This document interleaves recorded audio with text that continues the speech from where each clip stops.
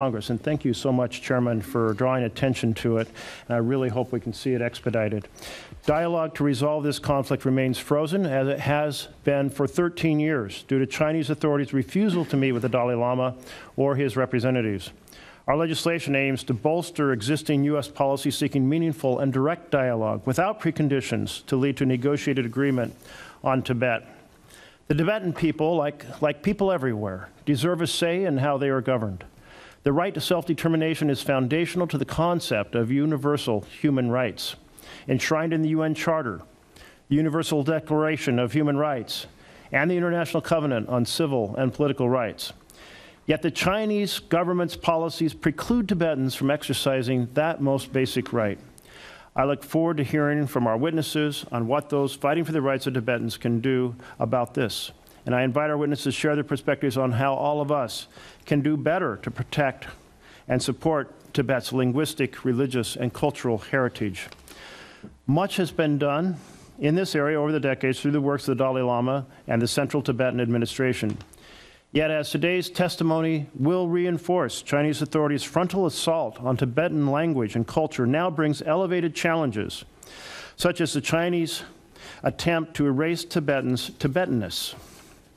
The vast majority of Tibetan children are now placed in colonial boarding schools, as the chairman has referred to. Some 80% of the children, 6 to 18, being placed in these schools, children now even in preschool being put into these schools. This story gets worse with each passing month. The people of Tibet face urgent challenges, and I hope today's hearing will help us understand better how we can support them. Thank you, Mr. Chairman. Thank you, Mr. Chairman. I'd like to now yield to Congressman Dunn. Okay, we do have a member on remotely, Representative Steele. If we could.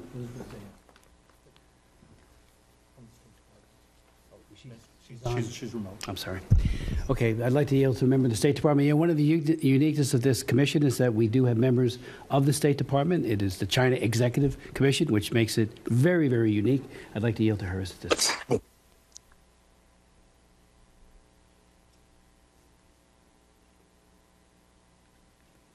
John? Okay, we will come back. Congresswoman Steele. Actually, Mr. Chairman, yes. Is it okay? Can you hear me? Yes, we can. So thank you, Chairman, for hosting this important hearing. And every person has the right to religious and cultural beliefs. All governments, including the CCP, have no right to restrict these fundamental beliefs. It was an honor to meet the 14th Dalai Lama in 2016. It is inexcusable that the people of Tibet are not free and are currently met with punishment, ranging from warnings and surveillance to interrogation and detention. We cannot sit by while the Tibetans are being detained and imprisoned for political or religious reasons. So to all the witnesses, the CCP continues to have oversight on Tibetan religious life by mandating political education for monks and nuns, can you believe? Creating apparatus to surveil and manage monastic institutions. Can you expand more on how the CCP authorities continue to reorient Tibetan society?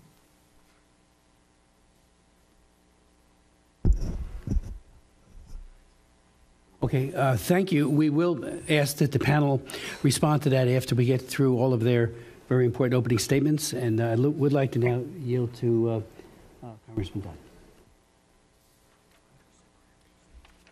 First of all, thank you very much, Mr. Chair, for scheduling this important hearing to examine the impact of Chinese Communist Party's repressive rule on Tibetans. And I look forward to the testimony today from this august panel who's taken time to be with us. I also want to express my gratitude for serving on this bipartisan, bicameral commission, my colleagues in the House as well as in the Senate and the executive branch who are with us.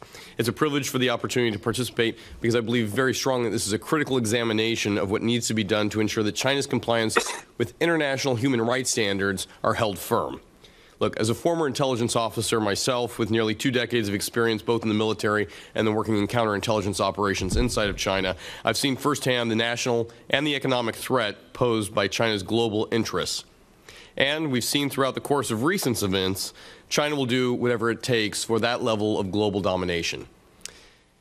In Wang Ji's book, 36 Stratagems, he highlights a theory that is steeped in Chinese cultural history. This idea of sacrificing the plum tree to preserve the peach tree.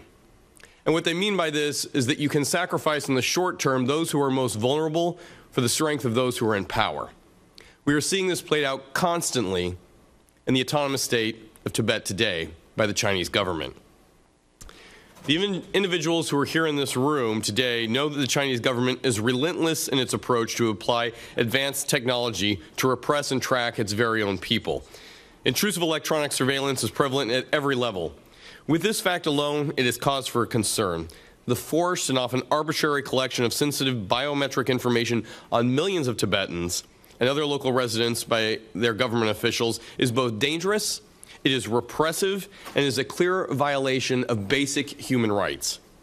By leveraging this technology, the Chinese government can identify people who not only their face but also make up their cellular data, the very essence of who they are. The Tibetan population is put in serious risk of genealogical repression for future generations who are targeted on the basis of their DNA. In fact, between 2016 and 2022, the DNA collection program in the Tibetan Autonomous Region is believed to have cataloged as many as 1.2 million, approximately a third of the entire population of this region. And worse yet, Chinese authorities are targeting this data collection, as the chairman highlighted, in an effort on primary schools where they're taking blood from children as young as 5 years old. All of this done without any parental notification or consent. China's pervasive surveillance technology does not stop at the Tibetan border. The CCP's repression efforts extend to Tibetan communities abroad and is further evidence of the extreme lengths the Communist Party will go to undertake the dismantlement of the entire Tibetan civilization. This biometric data is a legitimate threat that will only deepen the CCP's control against indigenous populations around the globe.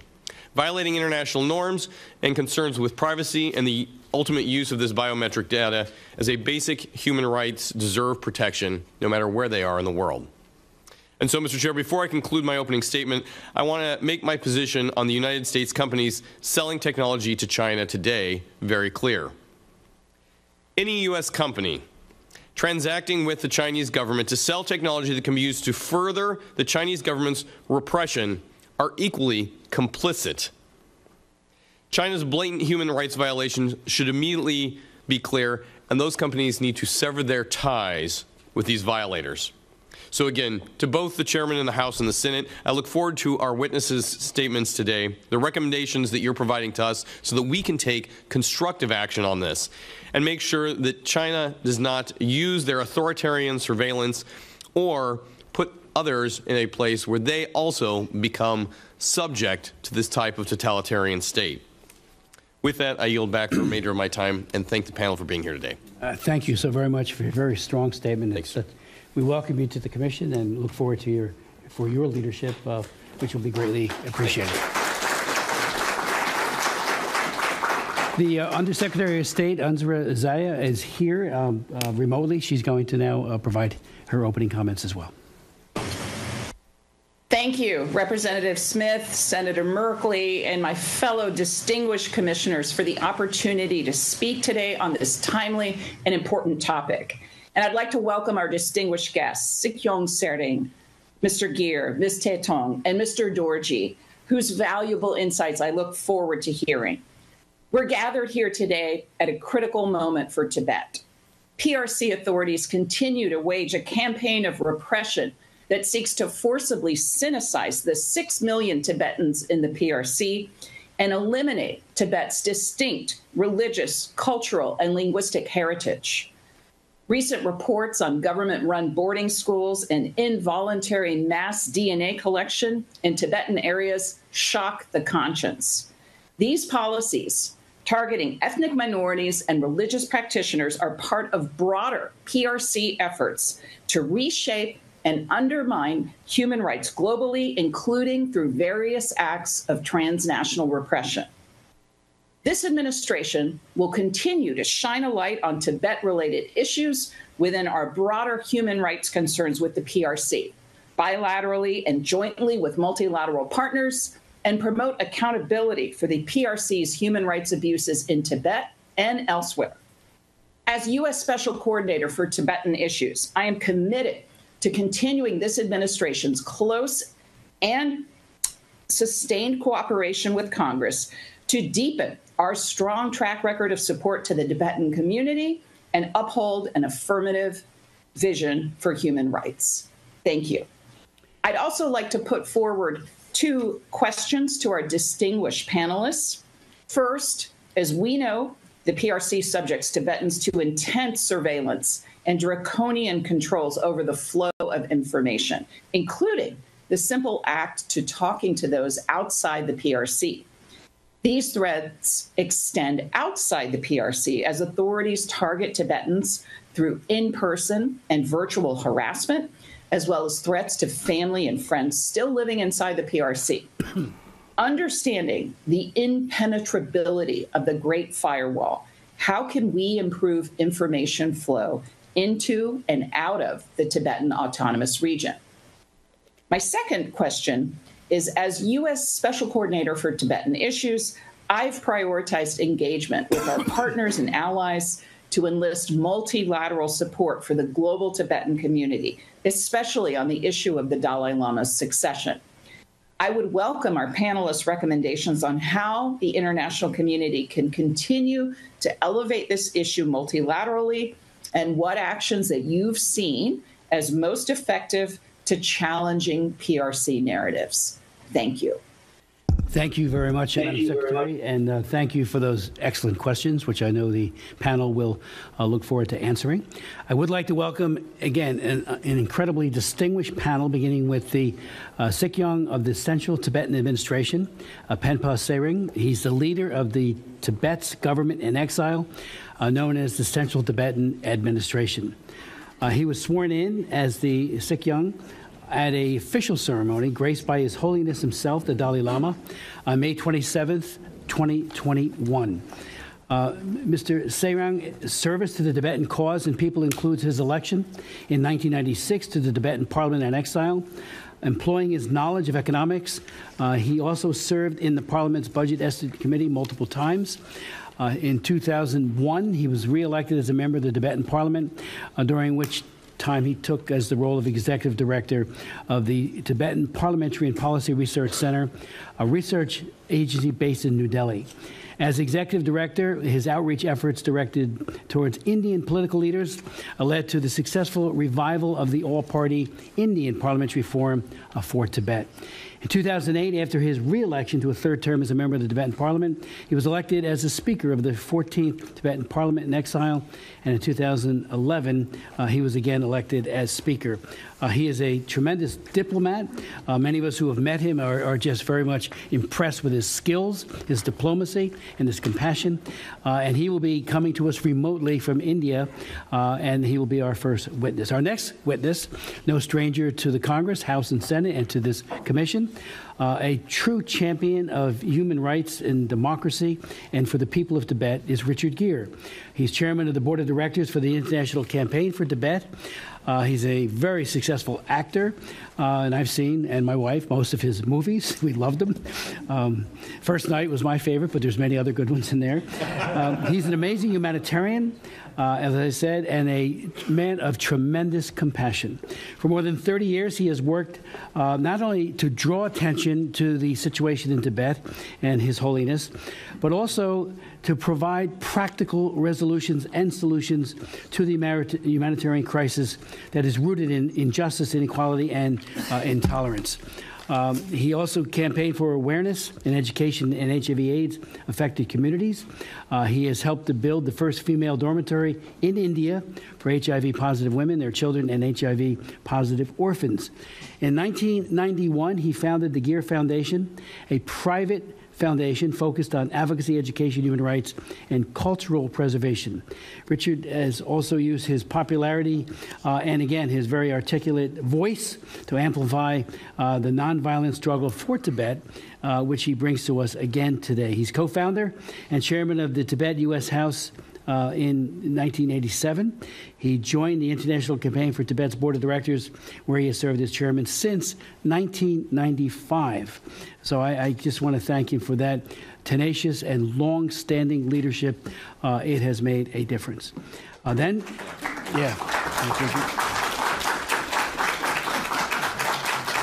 Our next witness will be Lhadon Tethong, who is co-founder and director of the Tibetan Action Institute, where she leads a team of technologists and rights advocates developing open source technology, strategies, and training programs for Tibetans and others living under extreme repression. Formerly the executive director of Students for a Free Tibet International, she has led the campaign against the 2008 Beijing Olympics. Note parenthetically that Frank Wolf and I went over and we tried very hard to get the IOC first not to award it, and then went a couple weeks before and told everyone, including our own embassy, what a farce it was for all of these politicians to be flocking to that 2008 Olympics, and I would say ditto for the one that just occurred. That you don't become complicit in an IOC event when, again, a genocide is occurring in real time. Now we have another genocide that occurred in real time while another Olympics was going on. She has testified before this commission in the past. She has received a number of awards, including the James Lawson Award for Nonviolent Achievement from the International Center on Nonviolent Conflict in 2011, and accepted the Democracy Award from the National Endowment for Democracy on behalf of Tibet Action Institute in 2018. Tenzin Dorjee is a senior research and strategist at Tibet Action Institute and a doctoral candidate at Columbia University's Department of Political Science, focusing on the efficacy of nonviolent resistance strategies and the influence of religion. He has held leadership and programmatic roles at a number of organizations, including the National Endowment for Democracy and Students for a Free Tibet. He is Tendor, as he is known to many of us as, is the author of the Tibetan Nonviolent Struggle, a Strategic and Historical Analysis. His writings have appeared in the Washington Post, Foreign Policy, Journal of Democracy, National Interest, Tibetan Review, and the Oxford Encyclopedia of Politics and Religion. He has also testified before the our commission back in just a couple of years ago. So I would like to now ask, if we could, hear from Penpa Tsering, such time as he may consume. Thank you. Thank you very much, Chairman Smith, Chairman Merkley, members of the distinguished guests. Thank you very much for inviting me for this hearing. And I'm very much encouraged by the presence of Special Coordinator for Tibet, Undersecretary Azra Zia, who has been very diligently and wholeheartedly fulfilling her responsibilities as a Special Coordinator for Tibet. And I'm also very happy to be present here alongside a person who continues to play a very significant role in keeping the hopes of the Tibetan people alive, and someone whom I hold very dear, Mr. Richard Gere, Chairman of the International Campaign for Tibet. You have also invited two prominent Tibetans, Lhadon Tethong and Tenzin Dorjee of the Tibet Action Institute, as you mentioned before. Both are very competent in their leadership, and they are now known for their research on challenges confronting Tibetans inside Tibet, including the colonial-style boarding schools. I'm sure with them speaking in detail on some of the specific issues, I request the chairs to consider my written submission as part of the testimony, which covers almost the events over the last 1 year. And as the democratic elected leader of the Tibetan people, the Central Tibetan Administration, of which I'm the Sikyong, is fully committed to following the middle way policy, the way forward shown by His Holiness the Dalai Lama and adopted by the Tibetan Parliament in exile. This policy is aimed at finding a non-violent, mutually beneficial, negotiated and lasting solution to the Sino-Tibet conflict that can set an example to this violence-ridden world. Resolution to the Sino-Tibet conflict can have profound geopolitical implications for a more peaceful and secure region and the world. The absence of traction on dialogue since 2010 sounds ominous, but we remain positive about finding a peaceful solution to the Sino-Tibet conflict that avoids extreme polarities. The sincerity of the People's Republic of China's leadership manifests in the policies and programs being implemented in Tibet as we speak.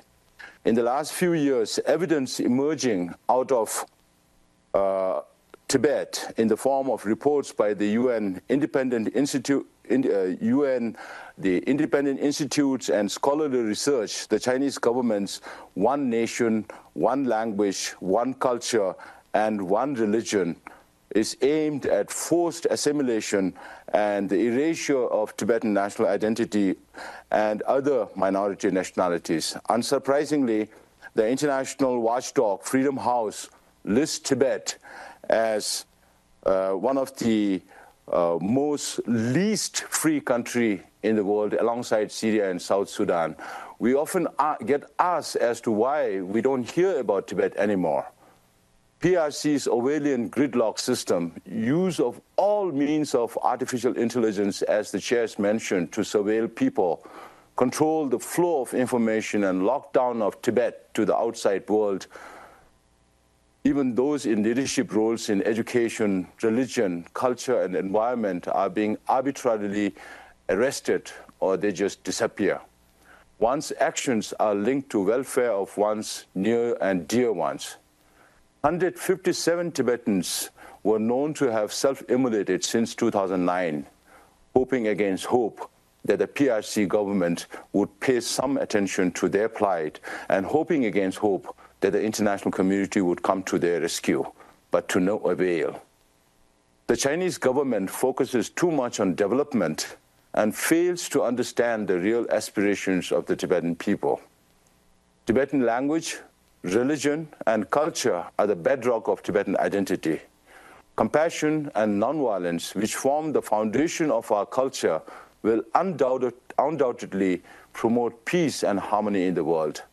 However, these are facing unprecedented threat of eradication.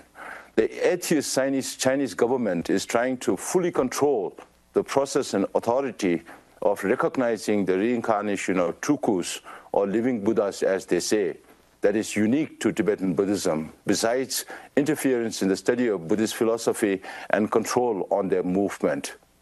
To speed up assimilation, large-scale forced relocation of Tibetans from their traditional homeland to Chinese territories and within Tibet, mass transfers of Tibetan youth to China are forcing all these Tibetans to be moved to other areas that are not of their traditional culture. As part of the 50 years China's Western Development Program started at the beginning of this millennium, unscrupulous use of natural resources and reckless construction of dams, railways and road network, airports and other infrastructure in Tibet threatens irreversible damage to Tibet's fragile environment. Tibet is known as Asia's water tower and the third pole because of the amount of glaciers and permafrost that feeds all the major rivers of Asia. Therefore, it concerns not only Tibet and the Tibetan people, but has serious implications on the food, economic, and water security of a population of about 2 billion people downstream. If PRC is not made to reverse, to change its current policies, Tibet and Tibetans will definitely die a slow death. Mr. Chairman, and members of the committee, I would like to express appreciation for organizing this very important hearing. These hearings are a boost to the indomitable spirit of the Tibetans inside Tibet and source of inspiration for the Tibetans in exile to continue with our just struggle. I wish to reiterate our gratitude to the U.S. Congress for making necessary changes to the Tibet Policy Act. The continuous support from the Congress, government, and people of the United States will enable the resolution of the Sino-Tibet conflict through the middle way policy, which will bring peace to Tibet and beyond. I fervently hope that the bill on promoting a resolution to this Tibet-China Conflict Act introduced in both houses of the U.S. Congress will be made into law. Thank you very much for this opportunity again.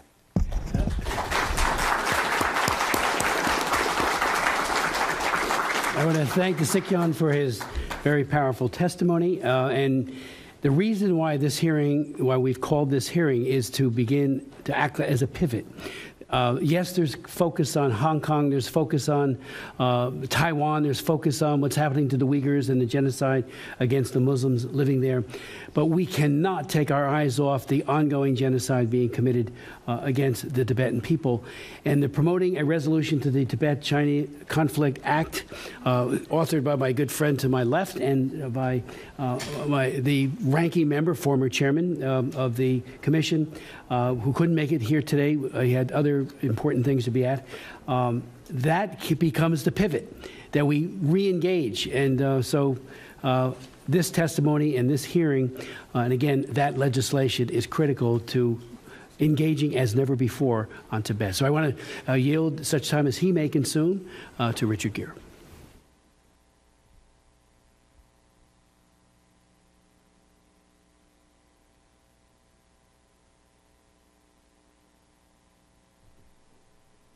How's this?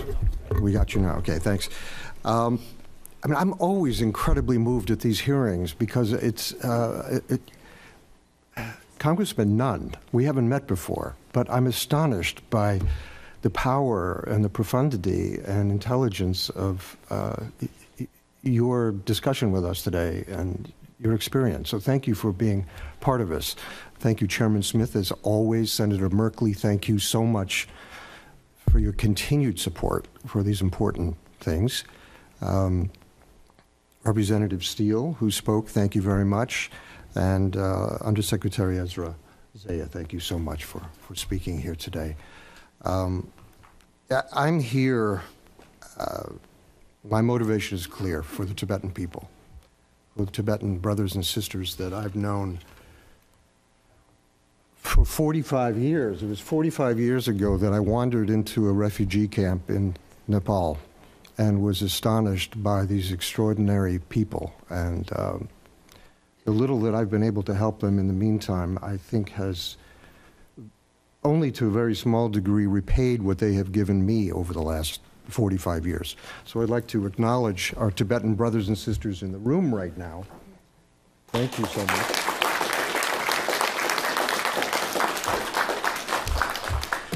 And then this Tibetan community has been extraordinarily successful, as I've seen them all over the world, obviously in India, Nepal, Bhutan, other places in Asia, but in Europe and in the U.S., and this wonderful, vibrant Tibetan community in the U.S., many of them citizens, is an extraordinary addition to the American dream and experiment. And I think as we've seen, the contribution they've given us is something unique. The commitment to nonviolence, the commitment to wisdom and compassion is something that we sorely need. Chairman Smith, I'd just like to acknowledge First Night, a movie that I made that you referenced when I had very long black hair. And I'm going to go back and look at that again myself to remember who I was. For decades, as we know, the Chinese Communist Party's ethnic policies have been largely predicated on containment, denial, destruction, and assimilation. Repression has been most severe in Tibet and in East Turkestan with our Uyghur friends. it should be noted as well, where the CCP policies have included the separation of families, the prohibition of language, the destruction of religious sites and institutions, the collection of DNA, and a pervasive surveillance system through which the denial of information of movement is implemented. I think we well know now that the surveillance budget in China exceeds their military budget. I obviously do not have to explain this threat to the Tibetan people's very existence to this committee, who likely knows decades of atrocities behind CCP's ethnic policies much better than I do and have spoken so eloquently about them today. Thank you. But briefly, in service of Beijing's long-standing agenda to Sinicize Tibet and manage, in quotes, individual nationalities, the Chinese Communist Party's policies have been characterized by cruelty, collective violence, and extreme persecution. The saddest truth is that the CCP's process of assimilation and erasure is all too often concealed by Beijing's intricate and powerful propaganda machine. Within China's digital prison, just like all authoritarian regimes, the Chinese government targets the very core attributes that define the continuity of a people, specifically the family unit, religious expression, cultural tradition, language, and environment, land. Literally, this was a land grab, a land steal from the Chinese side. Identifiable mechanisms like arbitrary detention, forcible transfer, rape, torture, disappearance are all tools that have been well documented throughout the course of Beijing's assimilation practices. Xi Jinping's recent appointment of Pan Yue to the Central Committee is likely an indication of this aggressive assimilation that will not only continue but surely intensify.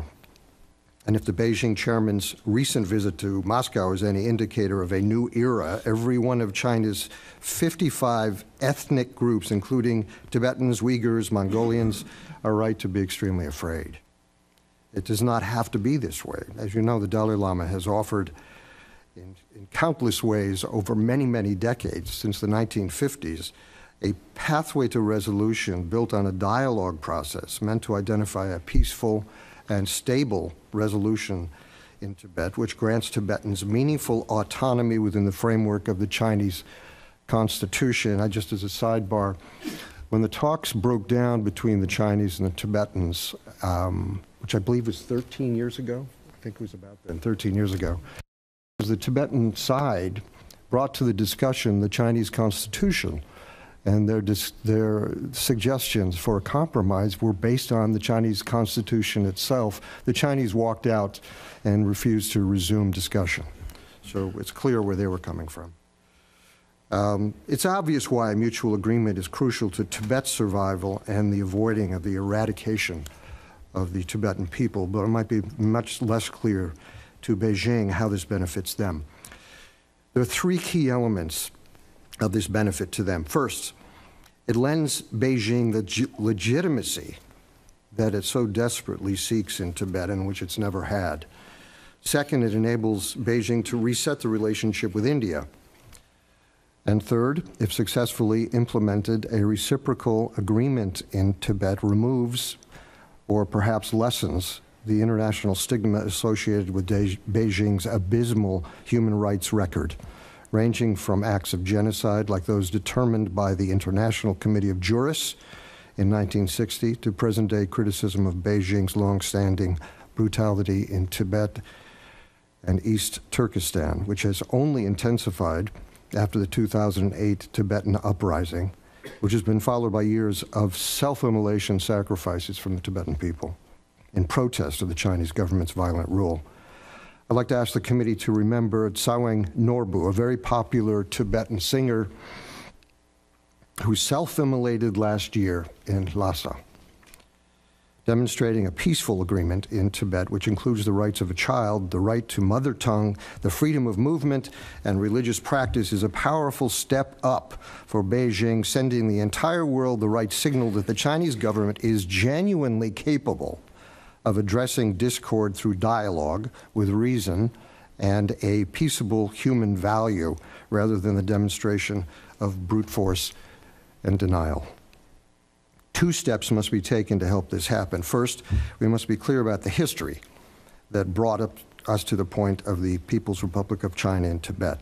Second, the United States, allies, and the international community must speak with a unified voice. For me, this is the most important thing. The U.S. Congress, the U.S. people have done extraordinary things, but we can only do so much alone. We have to engage our European like-minded partners in a voice, a unified voice against this Chinese oppression.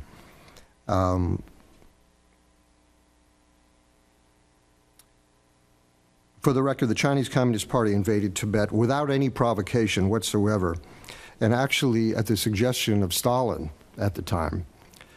In 1949-1950, as the CCP consolidated control over the Tibetan minority nationality, which obviously wasn't a minority of Tibetans, it was all Tibetans. The Chinese had been thrown out of Tibet at that point.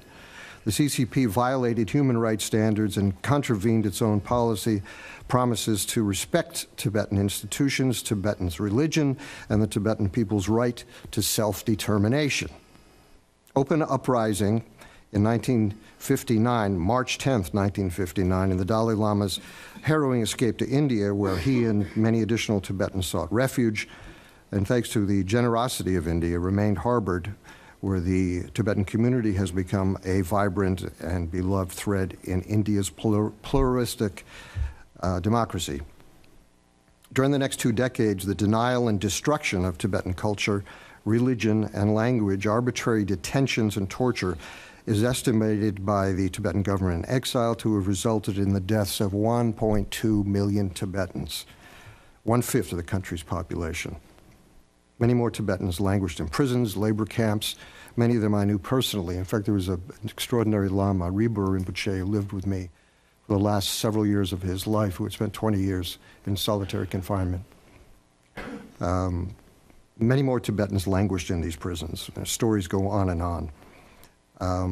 Historic buildings were destroyed, monastics, temples, 6,000 monasteries destroyed, literally thousands of ancient Buddhist texts critical to the legacy of Tibetan Buddhism and the broader Buddhist community were burned, looted, or lost in the zealotry of the Cultural Revolution. Tibetans were collectivized, leading to unprecedented famine, which was really unheard of before in the CCP, but this also happened to the Chinese people themselves, it should be noted. They sought to thoroughly erase identity or any resistance. Other than specific methodologies, first honed in Tibet, now refined and in well-documented practice with the Uyghurs, against the Uyghurs in East Turkestan, not much has changed. But the pattern, however, gives reason for grave concern that it increasingly expands to match the definition of crimes against humanity. Crimes against humanity. Despite being bound to the Universal Declaration of Human Rights, which they are signatories to, the ICCPR, the Child Rights Convention, and others, Beijing has never demonstrated the standards defined within them in any concrete terms, which makes a mockery of the very vocal claim that China is committed to human rights and the rule of law. Beijing's assault on Tibetan Buddhism has evolved since its invasion of Tibet, and in recent years exponentially so under Chairman Xi's rule. CCP policy has transitioned from total destruction of Tibetan religious institutions, gatherings, and practices to one of control, including eliminating core attributes of Tibetan Buddhism while co-opting Tibetan Buddhist rights to determine their own leaders.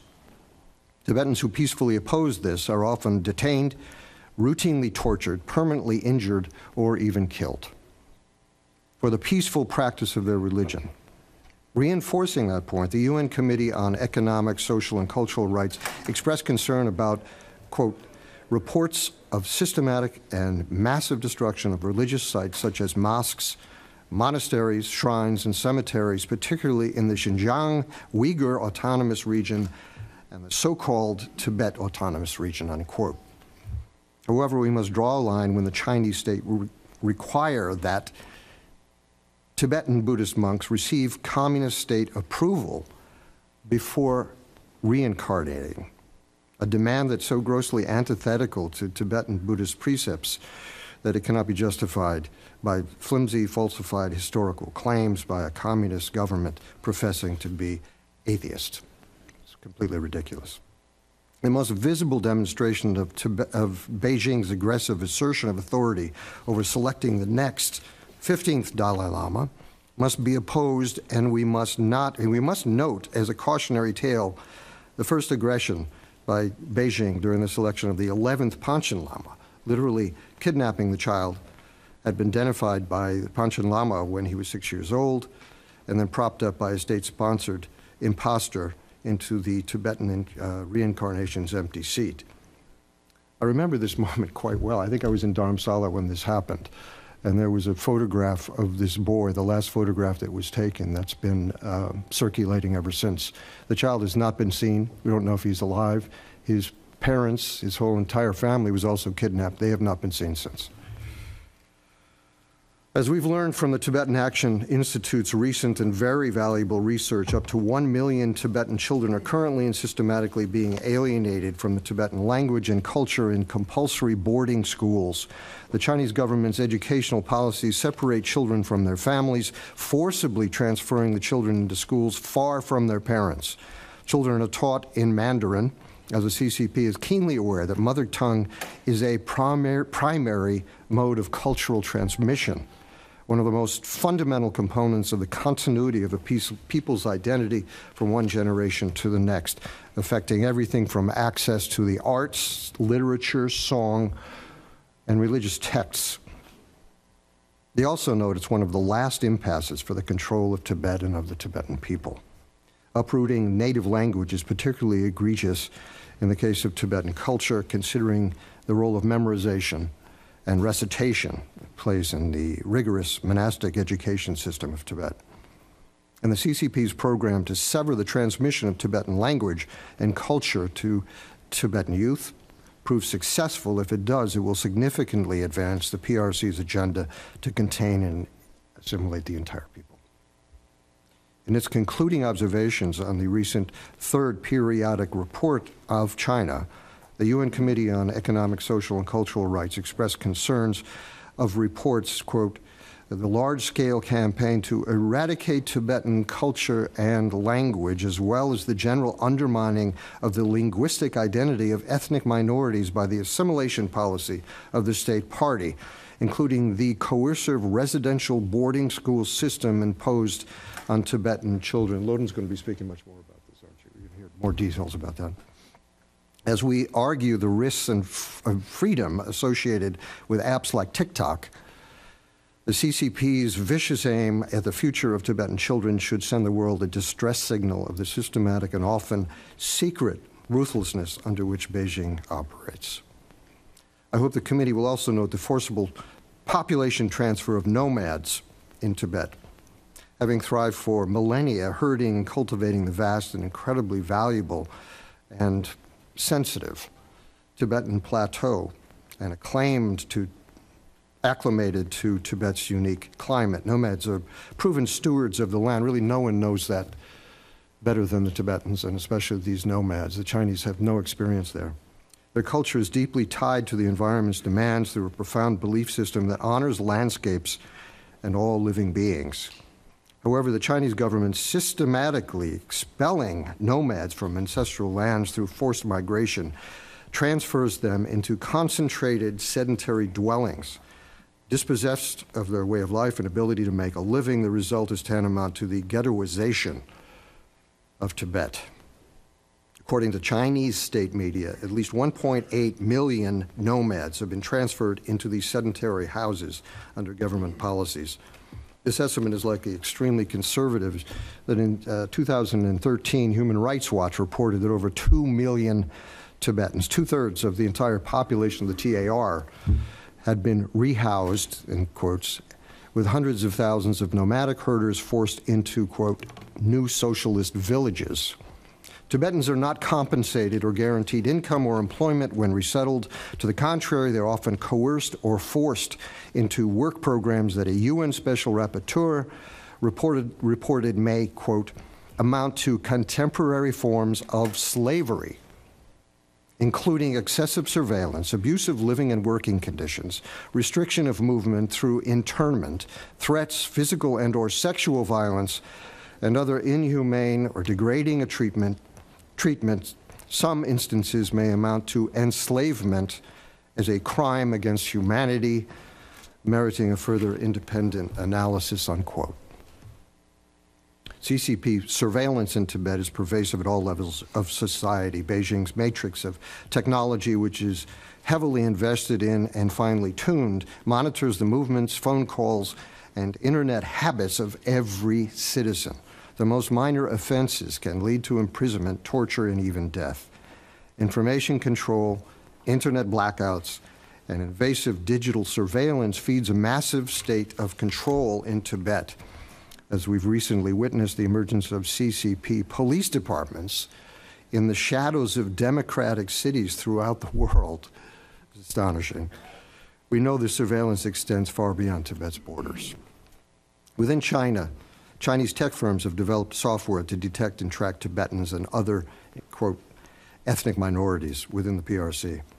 A report published by the Citizens Lab finds that China's policy in the Tibetan Autonomous Region has gathered between 920,000 to 1.2 million DNA samples in the Tibetan Autonomous Region over the last 6 years. These figures represent a quarter to a third of the total population of the TAR. Human Rights Watch also details Chinese authorities systematically collecting DNA from residents of the TAR, including blood from children as young as 5 years old without parental consent. Can you imagine this with your own children?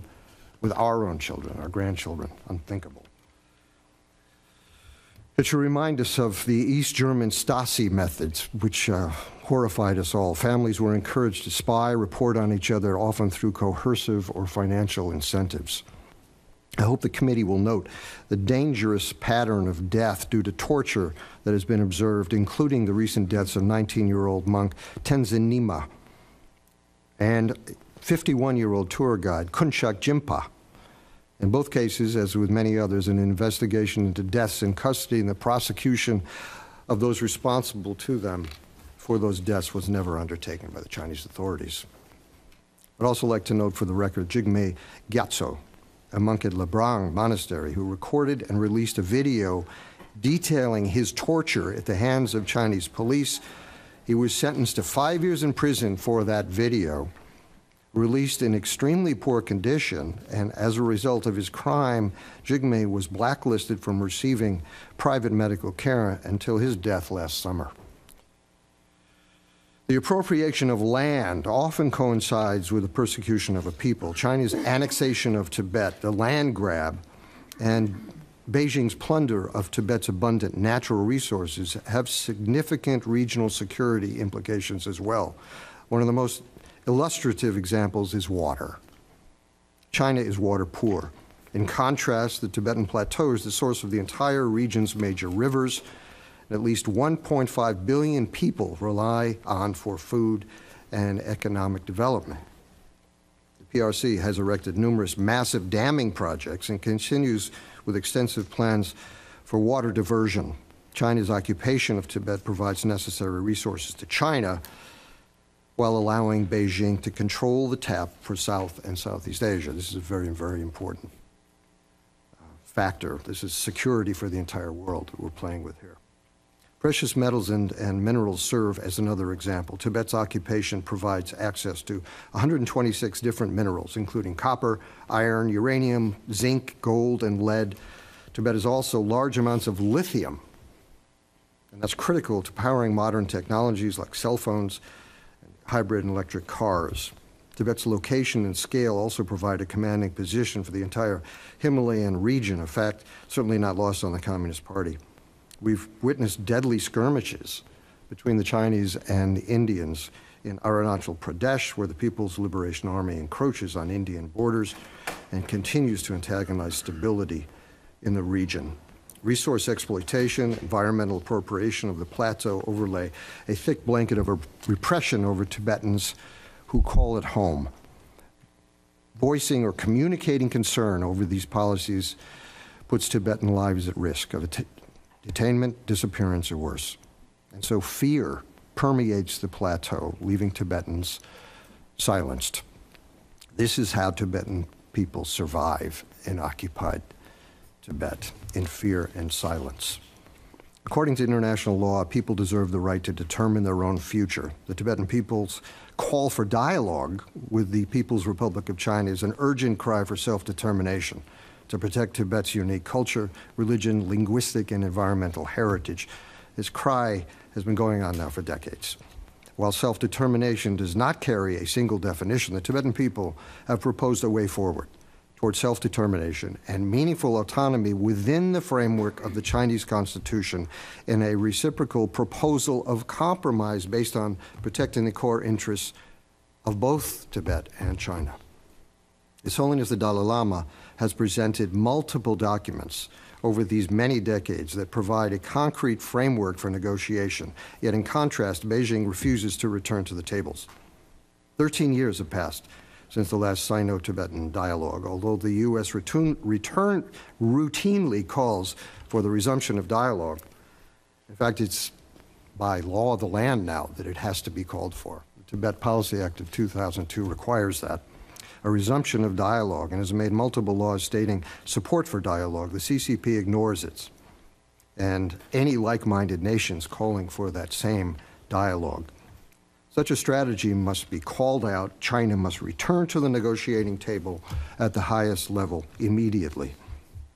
And these are the policy recommendations going forward. To pass H.R. 533S 138, which has been discussed, very, very important piece of legislation, and work with the administration to clarify U.S. support of the Tibetan people and negotiations with the Dalai Lama and the Tibetan leadership. This is essential, completely essential to long-term support of Tibetans' call for self-determination. Number two, the implementation of the Tibetan Policy and Support Act and the Reciprocal Access to Tibet Act. These were really important things that passed Congressmen over the last years, both houses. And we have to make sure that they are implemented and we have followed through from all of us to go to the State Department and say, what have you done? We need the report. By law, this is something you have to do.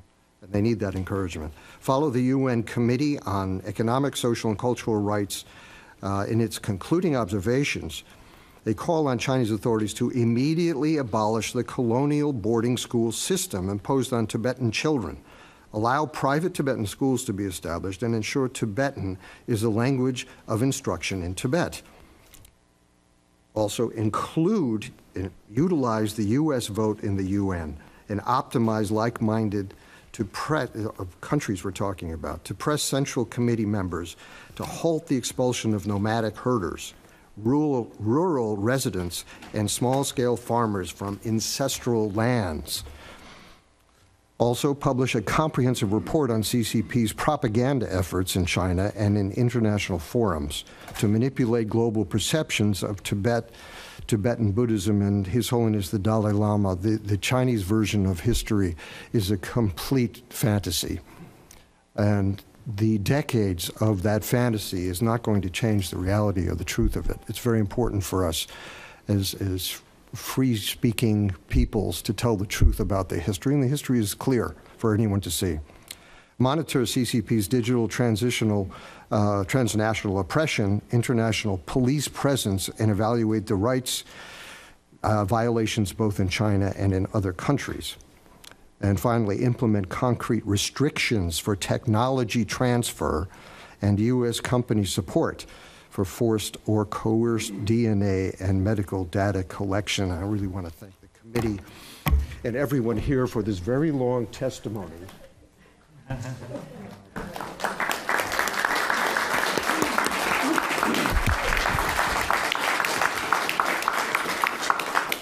Everyone here knows this already, but maybe someone else listening to this hearing or reading it will hear it for the first time. And just, it's an overview that I think my partners to my left are going into more detail. So thank you all very much. Thank you so much. Mr. Gere, thank you for that tremendous testimony. It is comprehensive, informative, motivating, and it gives us so much to act upon. And the historical perspective as well is just extraordinary. Thank you so very much. Ms. Tethong.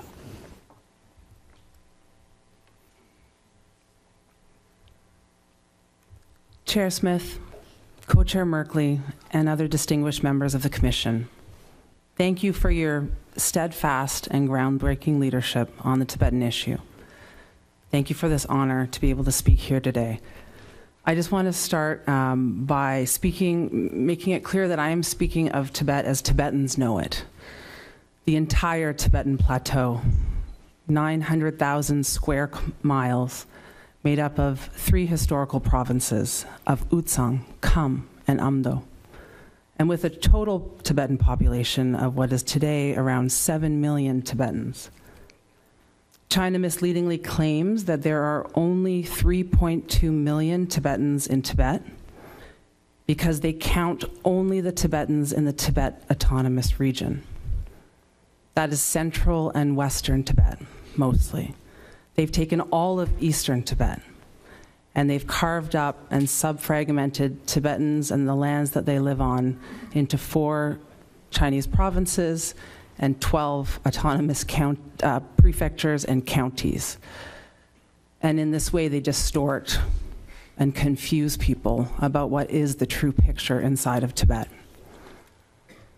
For 70 years, generation after generation of Chinese leaders have tried to break the faith and the loyalty of the fiercely independent Tibetan people to His Holiness the 14th Dalai Lama, to Buddhism, and to a distinct Tibetan identity that existed for well over 1,000 years before the People's Republic of China was even founded.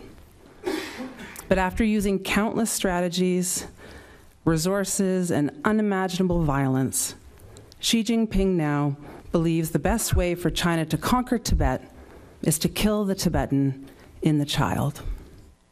He's doing this by taking nearly all Tibetan children away from their families and from the people who will surely transmit this identity to them, not just their parents, but their spiritual leaders and their teachers. And he's handing them over to agents of the Chinese state to raise them to speak a new language, practice a new culture and religion, that of the Chinese Communist Party. A little over a year ago, Tibet Action released a report showing that at least 800,000 Tibetan children are now living in a massive network of boarding primary, middle, and secondary schools across all of historical Tibet. This shockingly high number means that at least 3 out of every 4 Tibetan children in all of historical Tibet from ages 6 to 18 are now separated from their families and living in a state-run colonial boarding school system where the medium of instruction and the entire curriculum is focused on fostering loyalty to China. Tibetan is taught as a single language class, if at all, and Tibetan culture is most often reduced to nothing more than dance and song and tokenized wearing of traditional Tibetan clothing. The practice of Tibetan Buddhism is, of course, strictly prohibited. China doesn't hide the fact that these schools exist. There's plenty of online propaganda claiming the students in the boarding schools are happy and receiving a modern education.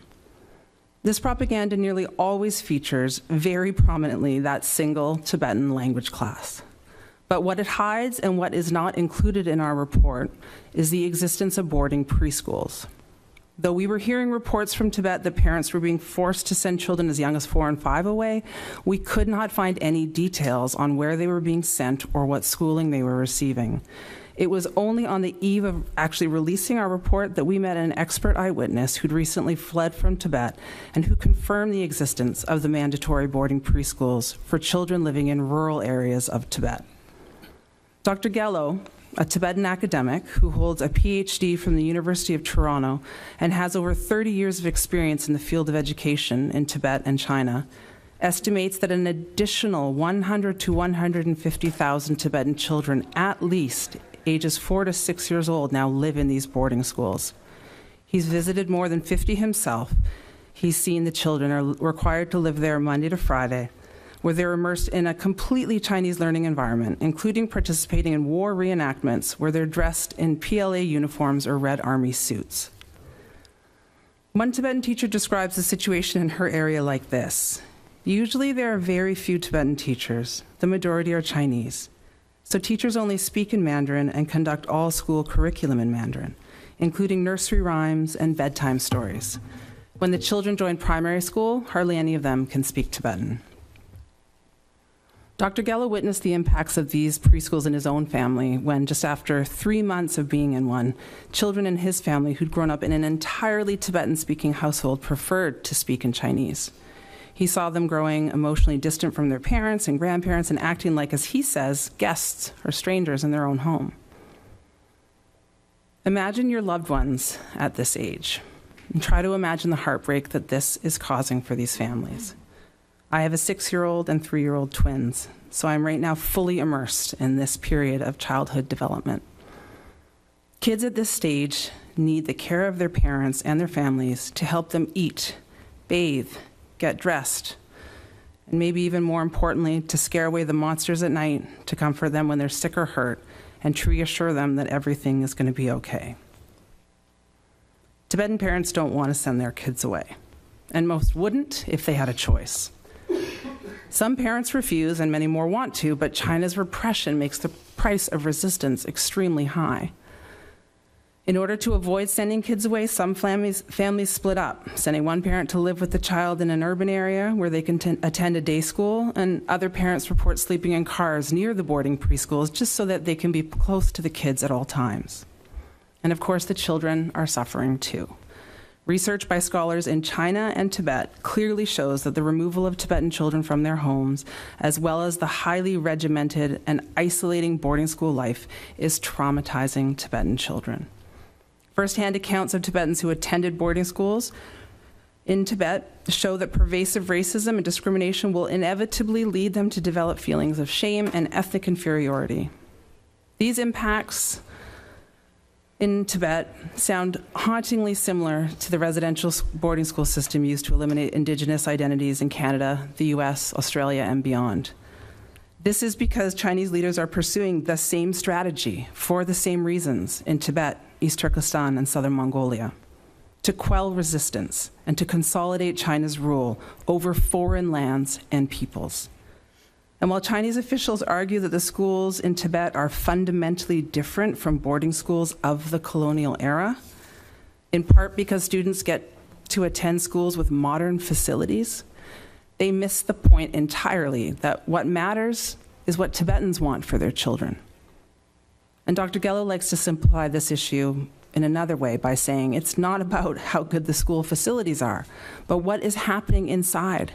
The fundamental question is who is teaching what to whom? And in Tibet, the answer is clear. The Chinese state is removing Tibetan children from their homes by force or coercion and placing them in schools where they have to speak Chinese to conform to Chinese culture and tradition while stripping them of their own identity, including their religion and their mother tongue. If this is not colonial education, I don't know what is. And when viewed together with the all-out attack on Buddhism and the nomadic way of life, we can see China intends to destroy everything that makes Tibetans Tibetan. And calling it ethnic unity or ethnic fusion or assimilation or sinicization doesn't make it different or any less colonial than what was done by Canada and the US and Australia to First Nations, Indigenous, and Aboriginal people. And what it is crystal clear to Tibetans, just as it's crystal clear to Uyghurs and Southern Mongolians. China's committing genocide in Tibet.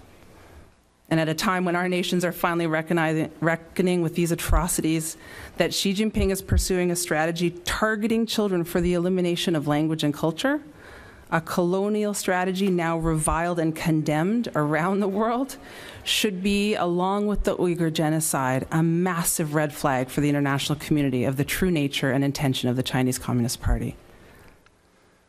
But this doesn't have to be the end of the story. Tibetans inside Tibet have not stopped fighting. We hear the stories of their resistance every single day. And our Uyghur, Southern Mongolian, Hong Kong, and Chinese activist brothers and sisters are fighting too.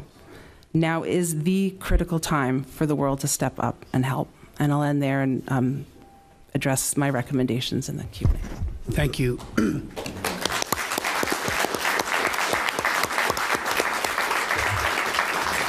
Thank you for those very powerful insights and the warnings as to what Xi Jinping and the Chinese Communist Party is doing to the children. And I look forward to offering or proposing some questions to delve even further into that. So thank you so very much. I'd like to now recognize Mr. Dorjee. Thank you so much, Chairman Smith. Thank you, Co-Chair Merkley. And I want to thank all the CECC staff for organizing this important hearing on Tibet. It's a great honor to speak here next to my colleagues, and especially speaking alongside the democratically elected Prime Minister of Tibet in exile, Sikyong Penpa Tsering. It's also very inspiring to be here in this room today with some of the most active members of the Tibet movement who are right here in this room, especially one of the most inspiring heroes of the Tibet movement, former political prisoner Ngawa Sangdula. I just saw her sitting over there.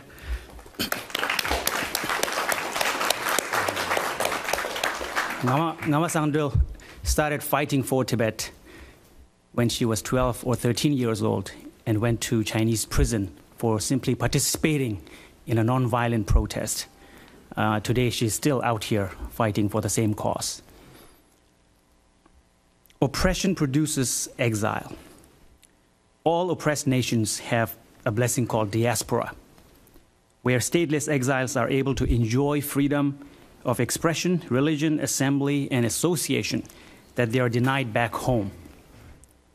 Once upon a time, Tibetans in the diaspora also enjoyed these freedoms. But in the last decade, many of these freedoms have succumbed to the long arm of the Chinese government, from Nepal and India to Sweden and Switzerland. And now, even in Canada and the United States, formal and informal agents of the Chinese government are using some of the oldest tactics of manipulation and some of the newest technologies of repression to bully, threaten, harass, and intimidate Tibetans into silence. To fully grasp why and how China's apparatus of transnational repression targets Tibetans, we must understand its origins. China has historically viewed the Tibetan diaspora as a leading threat to its global reputation. In the 90s, the international Tibet movement was quite successful at exposing China's human rights violations and generating bad PR for the regime. This was undermining Beijing's foreign policy objectives. It was during this period that the Chinese government launched a new campaign to clean up its global image. But instead of improving its human rights record on the ground, Beijing decided to go after the Tibet movement abroad. China proceeded to develop a sophisticated set of tools, tactics, and strategies to silence not only Tibetans, but also pro-Tibet voices in the international scene. This multi-year project to dislodge Tibet from the global agenda and erase it from public consciousness targets students, activists, artists, academics, former political prisoners, and many elite institutions. Some of my own friends and colleagues in Canada and the United States have gone through traumatizing experiences as a result of being targeted either directly by Beijing or by online mobs of Chinese nationalists who are often acting at the behest of the Chinese consulate. One strategy that Beijing employs with devastating effectiveness is the relationship mapping that links individuals in the diaspora to their families in Tibet. This mapping of family connections allows Chinese authorities to use the fate of relatives back home in Tibet as a pawn to blackmail exiled Tibetans into silence. 2 years ago, I interviewed a Tibetan American in New York who had visited Tibet to see her aging parents.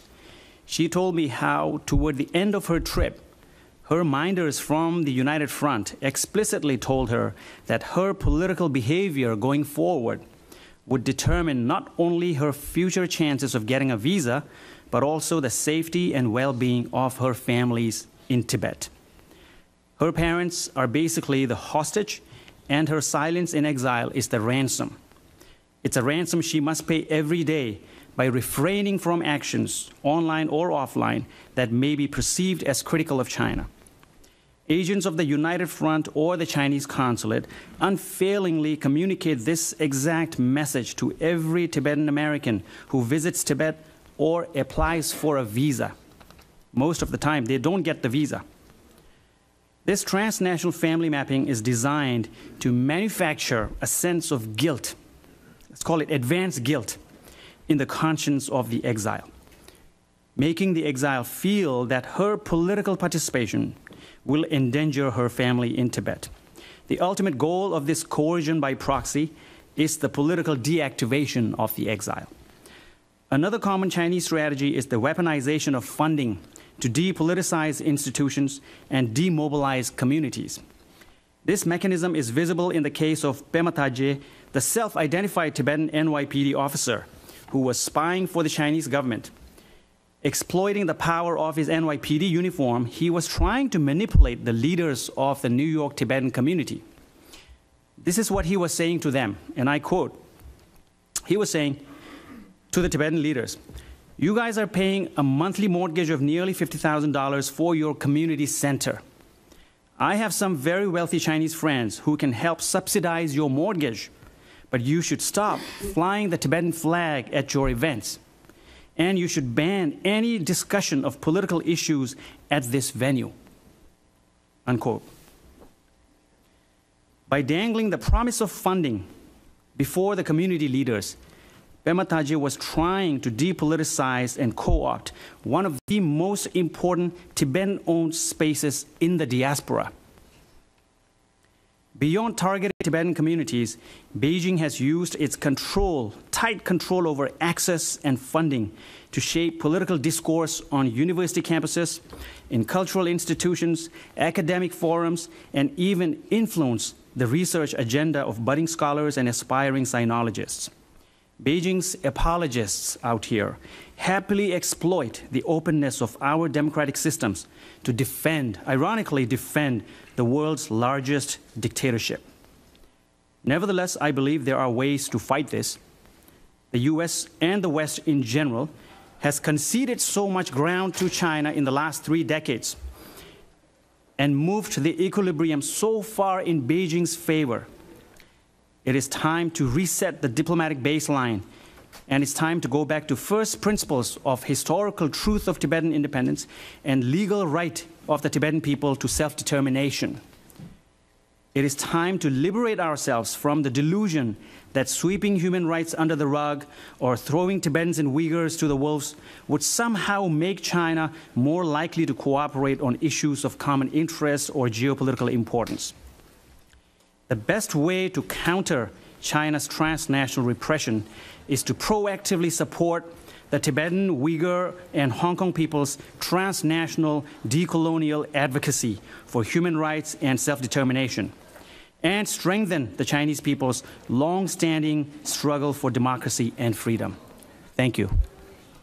Thank you.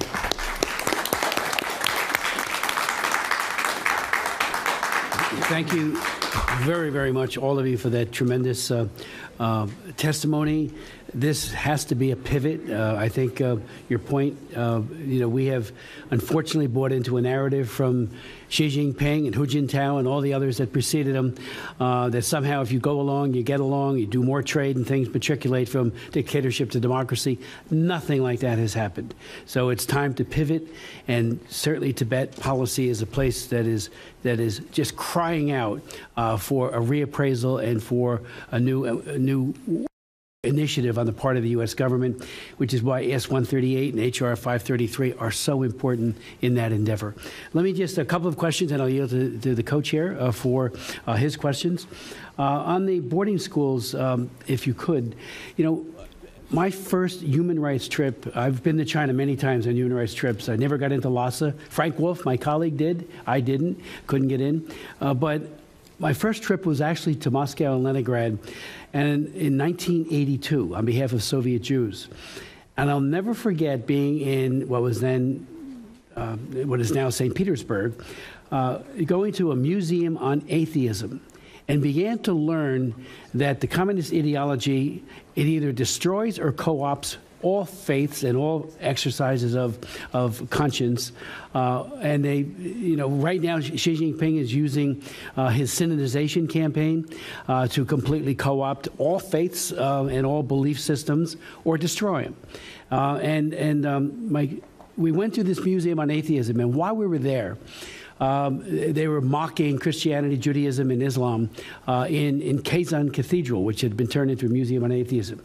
While we were there, all these young pioneers, children that were 11, 8, 10, were going by with guides, pointing to all of the faith symbols and mocking them, because we got a translation from our people that were taking us through it from the embassy, mocking them like I couldn't believe. And all the children were laughing. Look at this, look at that, how crazy, da da da da. And as they were teaching a militant atheism in the schools. And I'm wondering if you could shed some light on what the consequence of these boarding schools is on the hearts and minds of these children. How long have those schools been in effect, as a tool of repression by the Chinese Communist Party? Do they mock the Dalai Lama there? We know that on the internet, if you put the Dalai Lama into, and I did it at a Beijing internet cafe and didn't get anything but negatives, unbelievably harsh negatives, and Google was all a part of it. I was on a Google website or search engine in Beijing, and that's the garbage that I got from the censors from the Chinese Communist Party. And I'm wondering, once they get a child with a very impressionable, malleable mind, what is the impact when they're trashing and mocking the Dalai Lama, Buddhism? Do we know how it's affecting the children? Are they turning against, how do they resist? And do they have contact with their parents while they're at the boarding school? Do they, what is the modus operandi there? Do they come home for summer vacation, or I use that in an American context, but do they get time off to see their parents? Because again, it's just, secondly, if I could, on the population transfer issue, which Mr. Gere, you pointed out, I read one of the Dalai Lama's books, and I remember he had a whole section about population transfer as it was happening. And it's only gotten worse as, obviously, Tibetans, indigenous Tibetans, are increasingly displaced. They also have used the forced abortion, coercive population control program very effectively as a tool of genocide. We know that, and I'm wondering if you might want to speak to the transfer issue. And finally, the whole issue of, and you mentioned it, Mr. Dorjee, about the dislodging from the international agenda. There are too many people who just care about the trade so much and about getting along with the Chinese diplomats who are very smooth, except when they are not in international fora. I've seen them at the UN. I've seen them at the Human Rights Council in Geneva, and they're bullies. If they don't get their way. I went to a press conference that was being held by the Chinese delegation at the UN Human Rights, and I asked questions. And they closed down the press conference when I got into several human rights issues. They're all miffed. Before that, they were all talking in superlatives about how great the Chinese human rights record is, which it is not, of course. So, again, these pieces of legislation and the prioritization of this by our Secretary of State, our Ambassador to the United Nations, and others, we need to do more to get Tibet further on the agenda. Yes, we have terrible issues with the Uyghurs. We have Hong Kong, Taiwan, all the other terrible, terrible issues. But it can't be at the expense of Tibet. It's got to be reasserted front and center. Maybe you could give us some insights as to how. Thank you for those questions. Briefly, so restricted access, Tibet is so restricted, so severely restricted, it is nearly impossible to know the exact situation and conditions, not just in the schools, but what it is like when the kids go home, because people are just, the climate of fear is so incredible.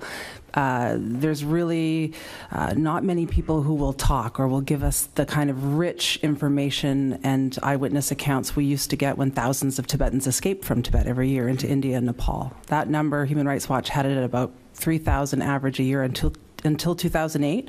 Now that number is a dozen maybe make it. Less. Even less? Yeah, way less. I mean, it's unbelievable. So we've lost, unfortunately, those rich accounts of what the policy impacts of the Chinese government are inside Tibet. What we do know, though, so the boarding preschools have only been around since, say, 2016. So those little ones, we really don't know how the detail of how they're affected by the political indoctrination. We can only assume the worst. The older students in this current sort of system of boarding schools, it's been about a decade or so that they've been being built and really expanded. And we've heard stories, reports of Tibetan students protesting the removal of Tibetan language in those schools, other things like that, that let us know that, of course, these kids are still Tibetan, and the allegiance to His Holiness and to Buddhism will be so deeply ingrained in them that it's unlikely they're participating at that level now. But if this goes on for generations, what does our future look like? Exactly. And then as far as how often kids can go home, again, not very often. The preschools seem to allow kids to go home on the weekends, but certainly for the boarding schools that are hundreds and hundreds of miles away, the kids can go home supposedly every few months. Some it's even longer, and many parents can't afford to go get them. So kids will go not home, but to a nearby connection or family member, or even have to stay in the school rather than see their parents. Could I just ask you, if a parent challenges the child, do they report on them and then they're disciplined or arrested? When the child goes back to the school or the boarding school and they say, Mom and Dad said this, what happens then? Oh, yeah, I would assume. I mean, you mean if the parents say anything to the child that the child then reports later? Yeah, absolutely. And that's been the way of Chinese authorities in Tibet for decades. If I may add something very quickly to that. Just quickly on, what Lhadon was mentioning about the relationship between the children and their parents is already becoming very, very weak and in the process of being cut right now. Children being unable or struggling to converse with their parents. It's very much happening. We have heard several accounts and testimonials of this process undergoing right now. One thing that has already happened to so many families is the relationship between children and their grandparents. Because many Tibetan parents speak Tibetan as their first language, but they are able to speak some rudimentary Chinese as a second language in some places. Whereas when it comes to the older generation of Tibetans who are above 50 or 60, the grandparents' generation, they don't speak any Chinese because there was not a single Chinese in Tibet before 1959 or 1949 during the invasion years. And that generation of Tibetans do not speak any Chinese at all. And they still don't, which means many of these children who are in the boarding preschools, they are coming back home when they are able to come during their short breaks in between. And they're not able to say anything, have any kind of communication. Forget about conversing with their grandparents. They're not able to have any communication with their grandparents. So the grandparents have already lost the children. And this, one thing I want to highlight here is the role, sometimes because our societies, the structure of our societies are so different that we forget the role that grandparents can play in the development of children.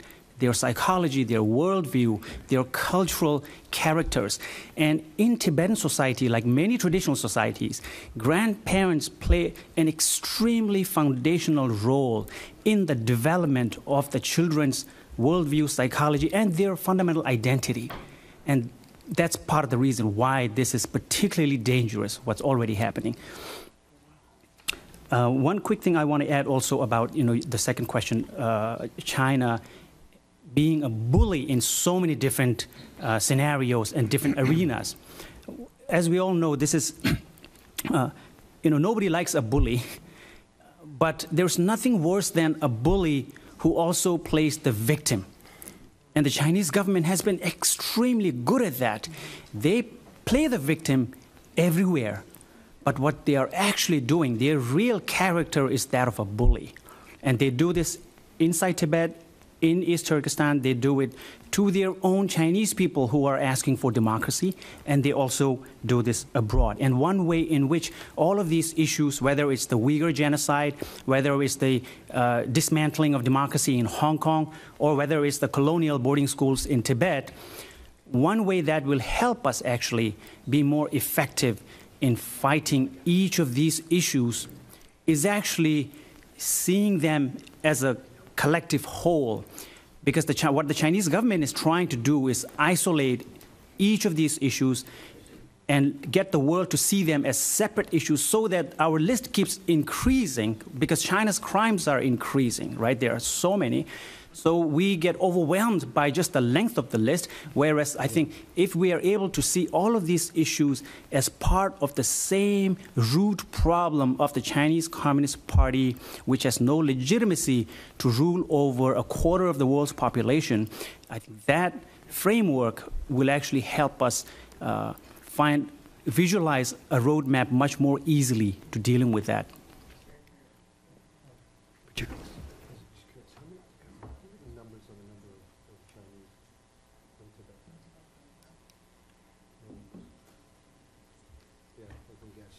No, I was just asking if we had any clear numbers of the number of Chinese who have come into Tibetan territory. So we don't have them. But I would assume at this point, I mean, a lot of the work that we did at ICT was to stop the population transfer. And population transfer in the Geneva Convention is considered a genocide. I think we can make the assumption that there are more Chinese than Tibetans in Tibetan regions at this point. So let's say that there are 7-8 million Chinese that are now residents and controlling the Tibetan plateau. I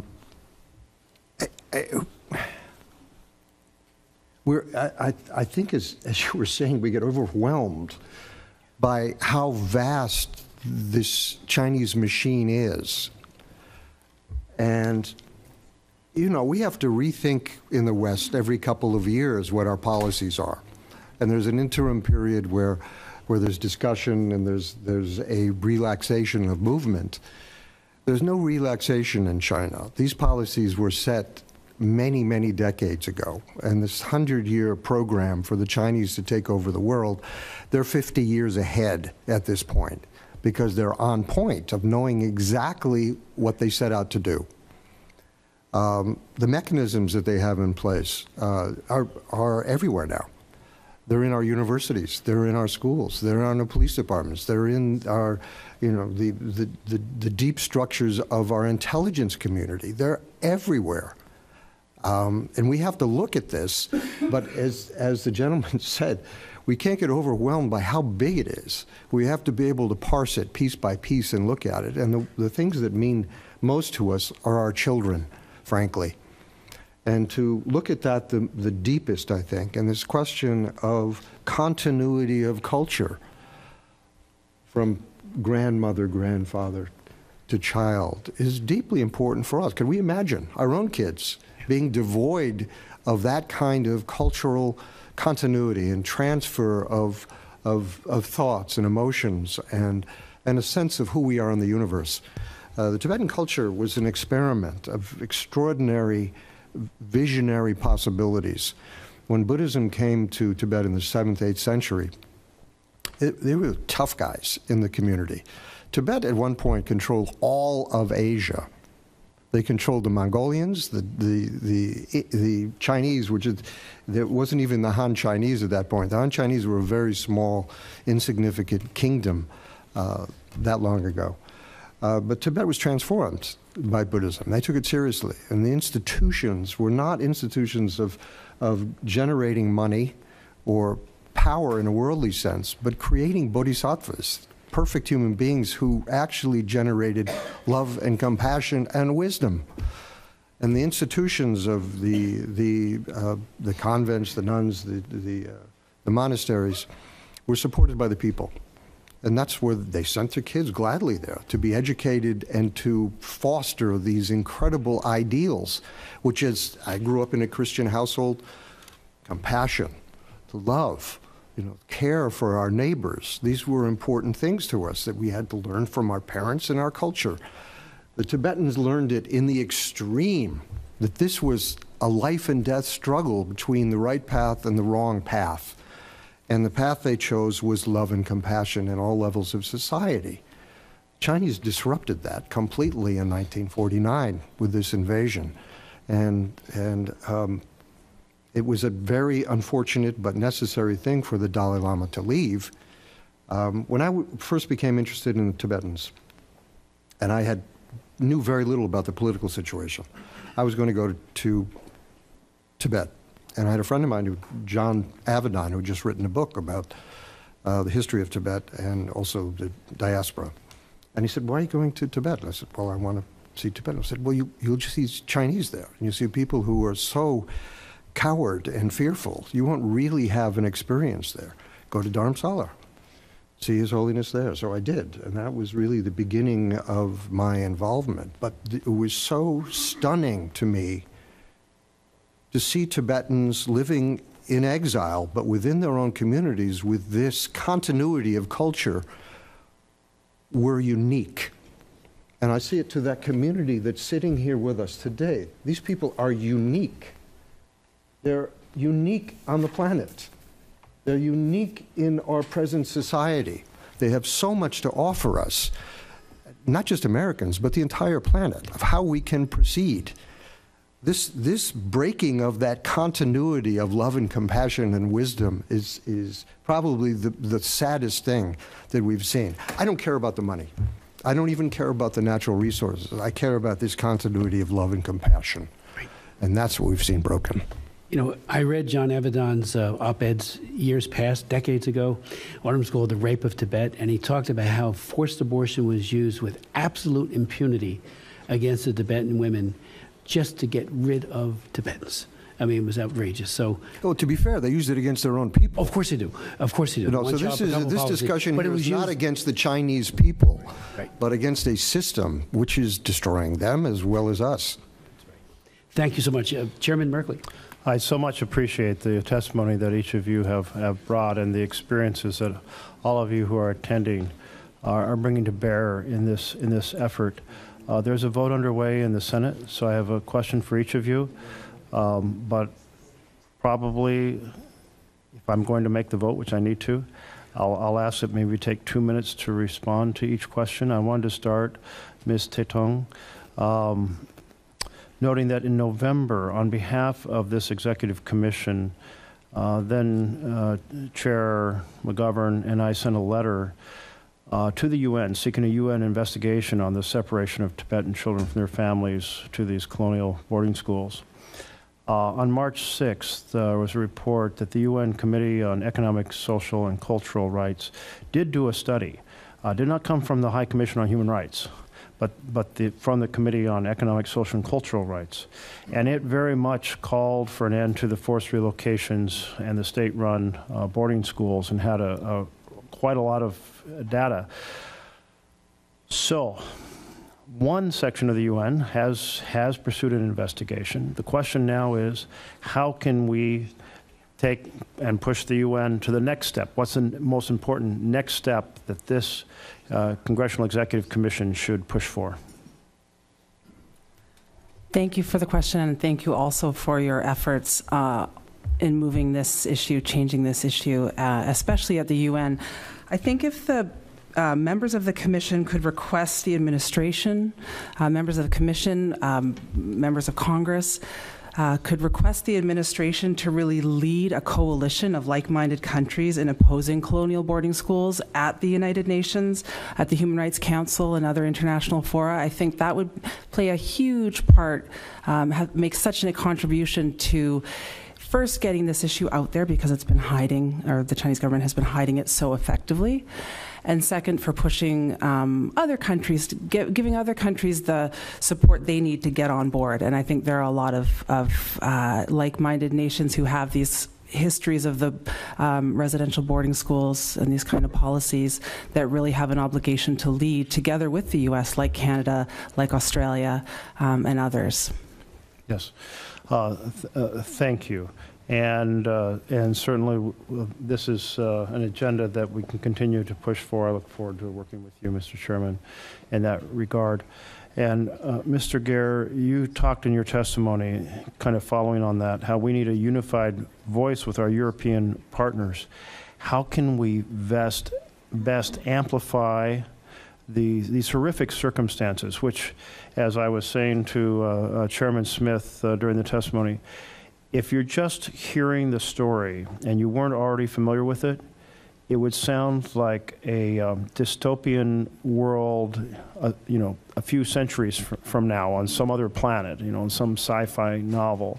All of these horrific circumstances that are going on. But it's here, it's now, we do know it, we hear it again, and the world becomes somewhat hardened to all of the circumstances that are going awry. How do we build a stronger, unified voice with our European partners? Well, I think there's a moment now. I mean, there's a high skepticism of China right now. And I think we have to take advantage of that. The Chinese have been very successful in promising separate deals with different countries. There hasn't been a unified effort against China. But I think there is a moment now that there's a high degree of unhappiness and skepticism and a feeling of danger and fear of China at this moment, which is pretty universal, and certainly with our European partners. I think this is the moment for the State Department, for the Commission, for us, for all of us, you know, to make those connections wherever we can. Mr. McGovern and I have talked about this quite a bit, and Congresswoman Speaker Pelosi also. This is, to me, is central to what we can do to actually change things. The U.S. Congress, the U.S. government, the U.S. people have been completely supportive of the Tibetan cause, and we continue to be very strong in what we're doing. These bills are very important, very powerful bills that are winding their way through Congress and have been achieved. The Tibet Support Act of 2002 is huge in declaring support for the Tibetan people and correcting many of the misperceptions through the propaganda of the Chinese government. Now's the time to talk to our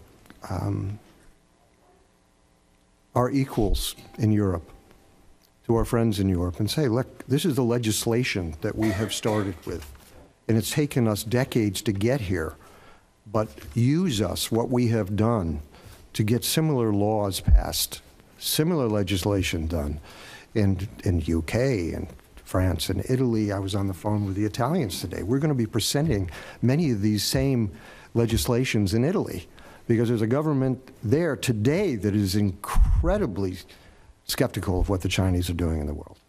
So this is a moment to take it and take chances of reaching out to our friends around the world. Thank you, Mr. Gere, and I know this comes from your heart and from decades of advocacy, and we need more American citizens to join you as we are joining you in this advocacy. It's just a tremendous effort, and let's seize this moment as you have suggested. And Mr. Dorjee, you talk about the long arm of Chinese government and how they are essentially blackmailing Tibetans who are resident in the United States. Citizens. Tibetans who are citizens here in the United States. And this is a practice they're employing not just with regard to Tibet, but in kind of a broad scope of trying to suppress the freedom of speech here, both by threats regarding that person, but also even perhaps more effectively, threats against their families back home. And you gave us a very specific example, the name deleted to protect the individual. But it is extraordinarily hard to be an advocate when your family is being threatened. what is the single most effective thing we can do to counter this type of blackmail against Tibetan citizens and Tibetan residents, citizens of the United States, residents here, when their families are threatened back home? Thank you so much. I remember about 15, 20 years ago, America was a very different place where there would be Chinese students studying overseas. There were all sorts of students here who were participating in political conversations. When I was an undergrad, actually, on my campus, I've seen Chinese students even taking part in all the events, going to debates. They would come to Tibet events. They would come to other political events without fear that somebody is watching over their shoulder. Things have changed a lot. And right now, sometimes I work as a teaching assistant at Columbia University. And what I see on campus, and many campuses these days, is very different. I've spoken to a lot of Chinese students, let alone Tibetan students and Uyghur students and Hong Kong students. Even Chinese students who actually have less reason to fear the Chinese government, even they are terrified of taking part in any kind of activity that might be deemed as remotely critical or even borderline critical to the Chinese government. And I think if we can find a way to make the universities a little bit more responsible to their students, it's the job of the universities to protect their students, the free speech of the students, the First Amendment rights of the students, to take part in events they like to go to participate in protests, to take part in dialogue, to actually even meet with Tibetan students without fear. Many Chinese students are actually afraid to meet with people like me or us, right? Because they don't know who's watching. Because the consulates have actually extended some of their arm and tentacles into the university campuses. And I would really appreciate if Congress and the administration can look into that particular problem, which is happening across many university campuses, both private universities and public universities. Yes. And as an immediate measure, establishing some kind of a hotline where people can report tips whenever they see these incidents.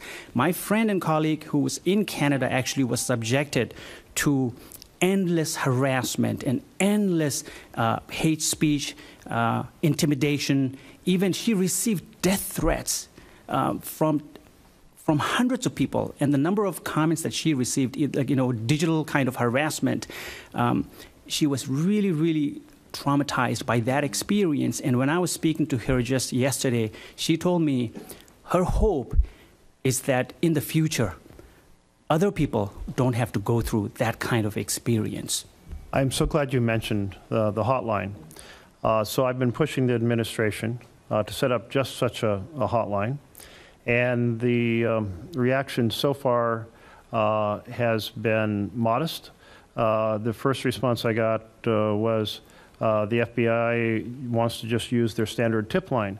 And I said, what person being threatened by folks overseas would call up a tip line that has to do with anything in the world, any crime in the world, not knowing how the information will be used, whether the person on the other end speaks Tibetan or speaks Chinese or understands how carefully this information has to be controlled, not to amplify the threat. And if we don't have a way for people to systematically report, then we're not getting just the, it's not the tip of the iceberg. We're getting like, maybe a 10,000th of actually what's happening in terms of the information we're securing.